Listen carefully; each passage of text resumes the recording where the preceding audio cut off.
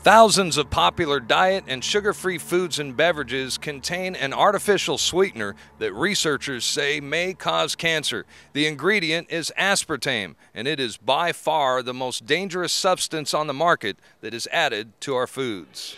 Aspartame is an artificial sweetener found in thousands of products worldwide, and chances are you are consuming it. It's added to sugar-free gum, juice beverages, tabletop sweeteners like Equal and NutraSweet. It's in cereals, soft drinks, yogurt, breath mints, multivitamins, wine coolers, and even over-the-counter medicines. The toxic long-term effects of aspartame are often dismissed as a hoax by the sweetener industry.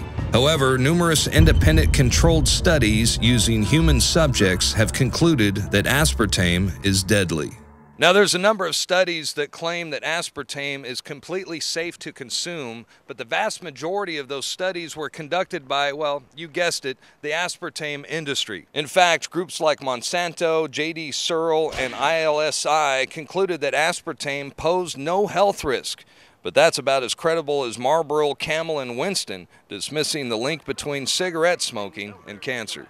Tastes good like a cigarette should. Have you heard of aspartame? Yes, I've heard of it before. Have you heard good things or bad things? I hear mostly bad things about it. What kind of bad things? Just like it's an artificial sweetener and it's bad for your health and you should try to stay away. I've heard it's an artificial sweetener and I'm guilty of drinking beverages sweetened with it. However, it degenerates and it does harmful things. What do you think about aspartame? I don't like it. It gives me headaches. They did studies on rats. It supposedly causes cancer. Even Fox News recently reported in 2005 that artificial sweeteners had been linked to a wide range of cancers after studying involving rats. So these rats actually had tumors the size of golf balls. So does that concern you when you hear stuff like that? Greatly, yes. And the FDA is supposed to be protecting us from things like cancer, not giving it to us and telling us it's safe. You cannot go to the grocery store now and buy any type of even regular sugar gum that hasn't had aspartame added to it. In the 1970s, Searle tried to get it approved and they couldn't. It took them 3 separate times because in their own studies with monkeys, large portions of them that were fed it died and contracted cancer. Now we have mainstream news articles, and the EU has done a major study finding lower birth weights, early birth, and yes, miscarriages from women that drink aspartame-laden soft drinks like Coke Zero. Do you think that aspartame should be on the market today?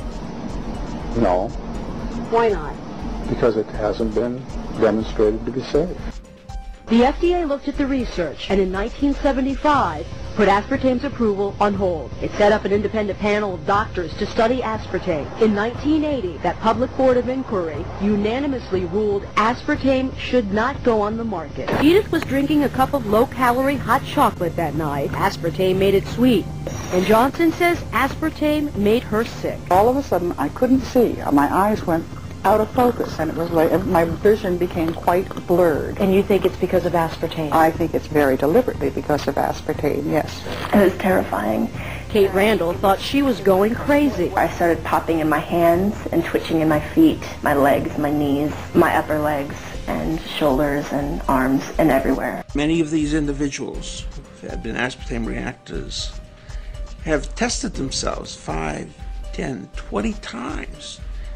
Every time getting the same response, and then they realized that this was a legitimate cause and effect relationship. What is aspartame? It is the fecal matter of the E. coli bacteria. They took it and genetically engineered it.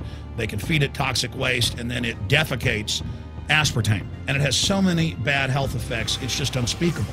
How do you think a product like that was managed to be approved by the FDA? Oh, I think there's loopholes to everything. I say shut the FDA down, shut down any government agency that's not doing its job. Would you think that possibly the FDA is corrupt?